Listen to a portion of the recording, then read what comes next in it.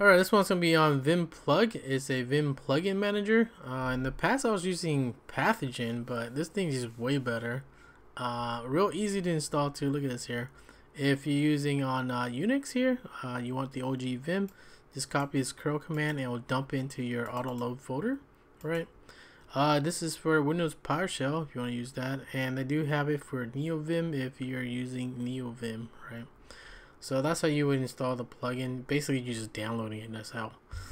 But if you want to set it up, you have to use your vimrc, and all you gotta do is add this 2 lines.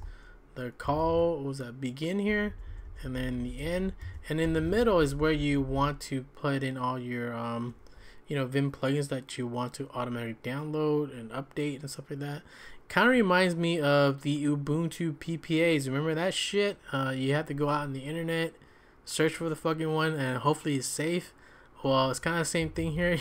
you go out on the internet, you search for the plugins that you want to use, and you copy the URL in here.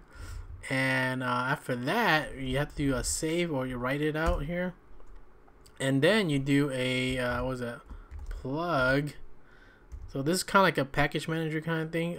You do a plug install, and this will go out on the internet and clone all those plugins, which I already done, but these are where it's located at here. So it should be in your vim folder in your home folder, and it should be in the plugged in. So these are all the ones that we downloaded here, which I already have. But let's say add a new one here. Let's do that. We'll add a new one here. This one is commented out, but we can uncomment here, and we'll save it right with the right, and then we'll do install, plug install, and this will go out there and get that Control P plugin here. And look at that, we have our Control P, right? Real easy. Now if you ever wanted to what was that, delete it later on, you can do that easy too. So let's say, for example, I commented this out, comment it out again, we'll save it, although it looks kind of weird. Okay, we'll save it, and then we'll do a plug. They have different commands here. We'll do a plug clean, right? And this one will tell us, do you want to delete this directory? What was that, this directory here, right? Because we want to clean it, and it's commented out in our config. So we can do yes, and this one will actually delete it. Look at that, it deletes that. You can see it down there. So we don't have that Control P plugin no more. So that's how you manage it in here. It's real simple, right? What else is there in here? Oh yeah, if you want to update in the future, because some of these GitHub projects, they update regularly.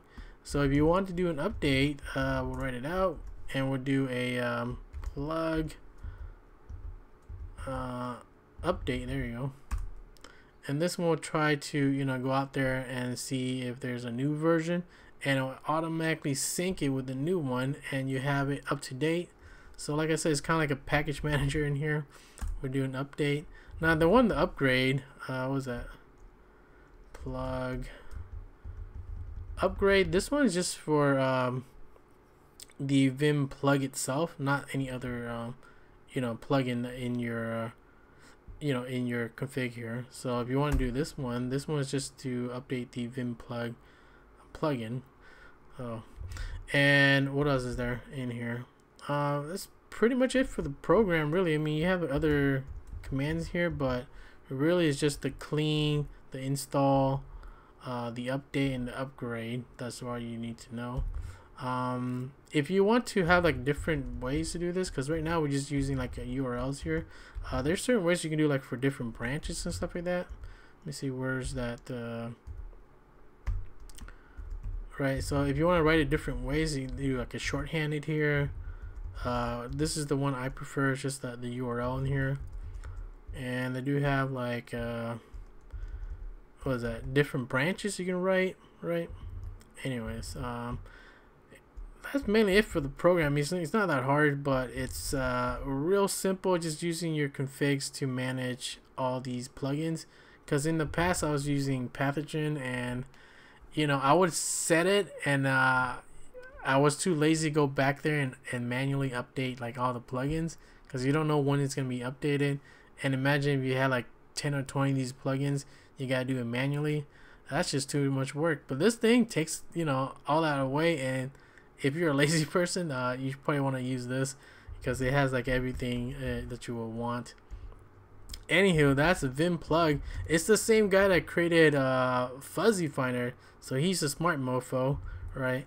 Anyways, check it out if you want to use this one to manage your plugins for Vim. And that'll be it for this one.